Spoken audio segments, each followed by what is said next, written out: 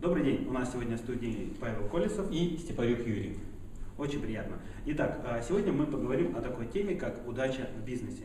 Павел Борисович, вот скажите, пожалуйста, вот смотрите, среди бизнесменов, обычно вот среднего уровня, такая мысль есть, что удача, мне повезло в этой жизни, да, но чем больше я работал, тем больше мне везло. Вот вы как специалист, наверное, один из лучших в нашей стране по удаче и также по бизнесу, подскажите, что вы по этому поводу можете сказать? Недавно я услышал очень хорошую фразу: что сделать, чтобы, если у тебя есть подковы, что сделать, как везло, чтобы тебе везло. Очень просто. Если у тебя есть подковы, чтобы тебе везло по-настоящему, ты должен пахать как лошадь. Это грустный факт, с которым большинство людей как-то не очень согласны. Почему?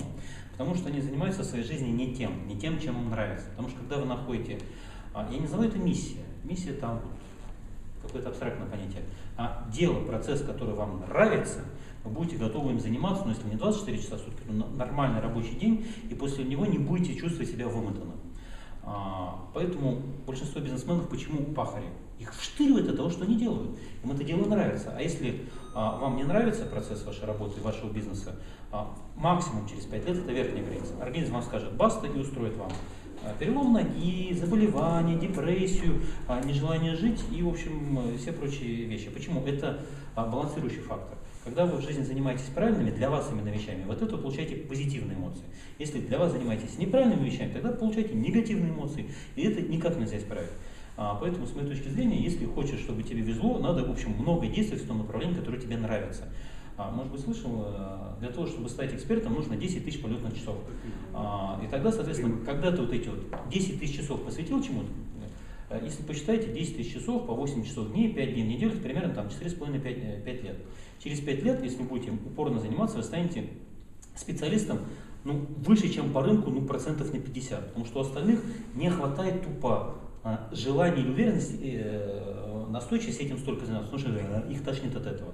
Но если вам это нравится, вы эти 10 тысяч часов быстро набираете и становитесь экспертом в управлении людьми, в написании рекламных текстов, в инфобизнесе, в ведении тренингов, вебинаров, в общем, в управлении персоналом, что вам там интересно.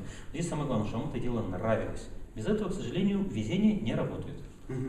Павел Борисович, а вот такой вопрос. Вот стандартный, такой вот обычный наш российский предприниматель, большинство из которых вот сейчас нас смотрят, когда они начинают свой бизнес, все как-то вот так весело, да, интересно, все делают, проходит какое-то время, все вроде привыкаешь, и в этот момент, как снег на голову начинается, то там налоговые проверки, то или там ключевой менеджер уходит, то есть именно в бизнесе. Вот почему вот такое происходит, что вот вроде все хорошо, человек занимается любимым делом, а тут хряп, как снег на голову. Потому что мало того, чтобы заниматься любимым делом, вам необходимо постоянно повышать свою квалификацию, необходимо постоянно учиться.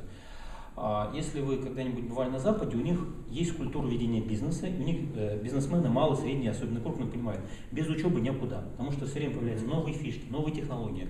У нас, к сожалению, большинство предпринимателей от сахи, то есть они там вот от гаража подняли свой там бизнес, там чулками торговали, там, что делали. И это было круто. Во времена диких 90-х, когда там рынок был пустой и вези что угодно, это работало.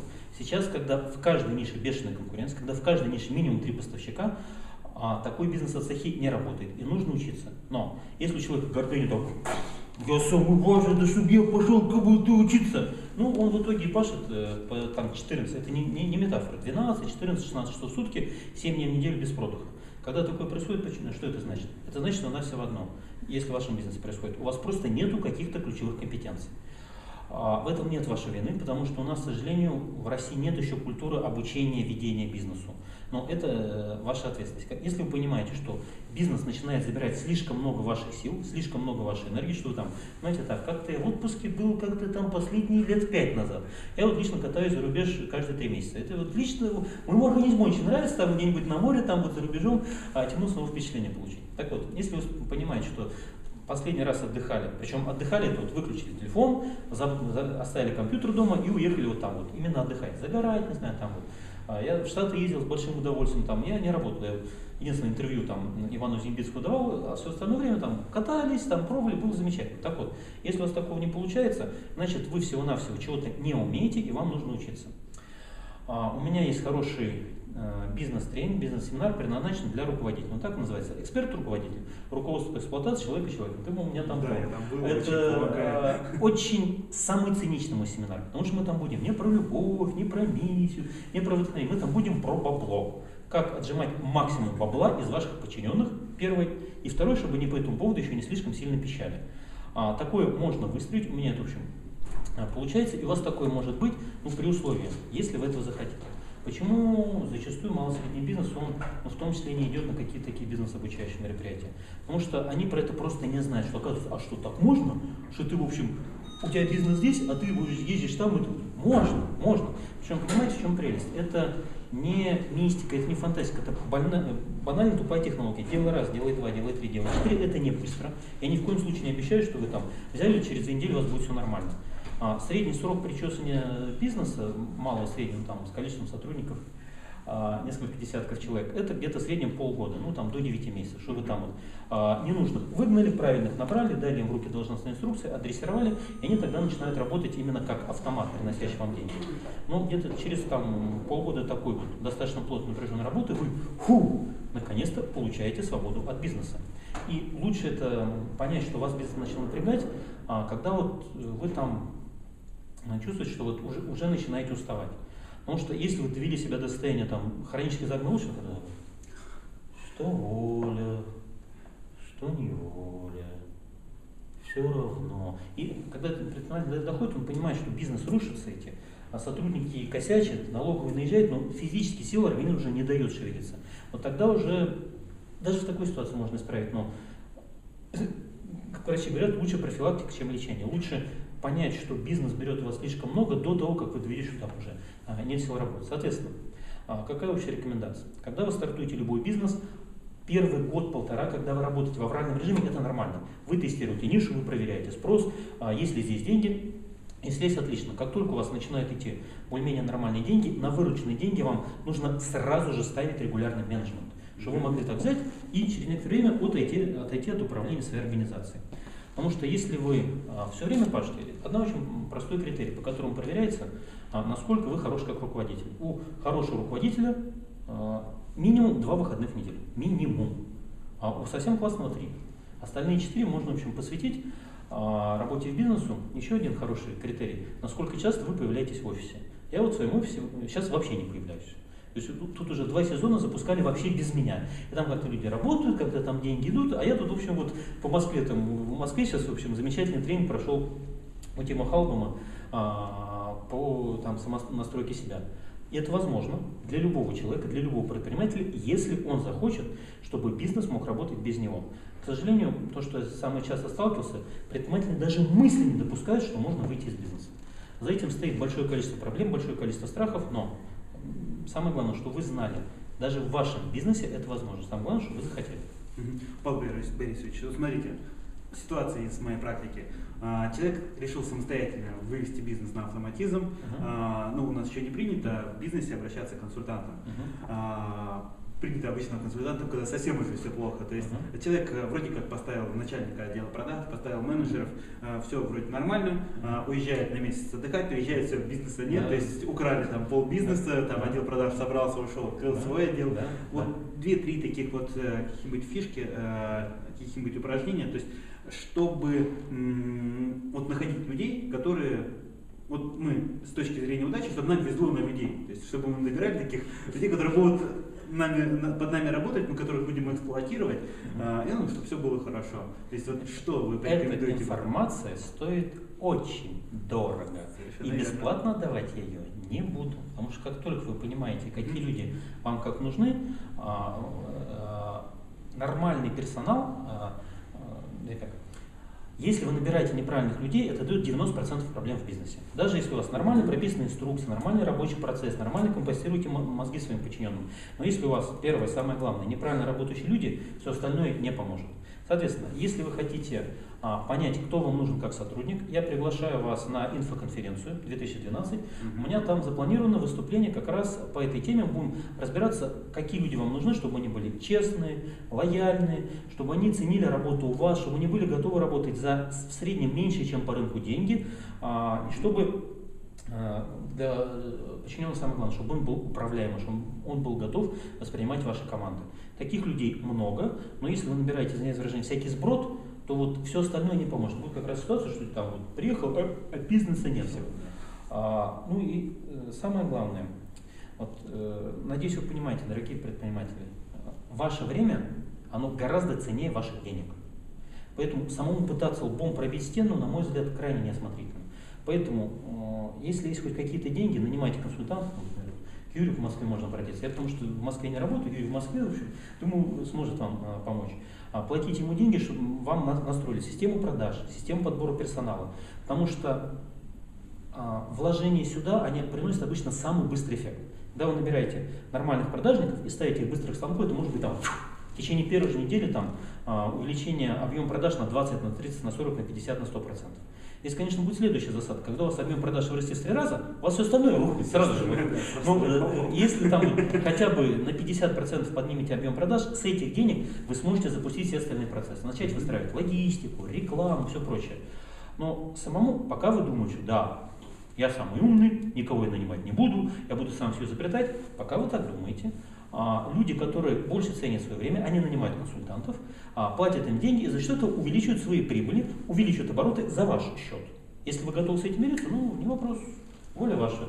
Я предполагаю, что вы хотите стать монополистом на своем рынке, это мечта любого предпринимателя, потому что у меня вот сейчас встала задача выстраивать нормальный отдел продаж в моем инфобизнесе. Как в обычном бизнесе выстраивать, я уже понял.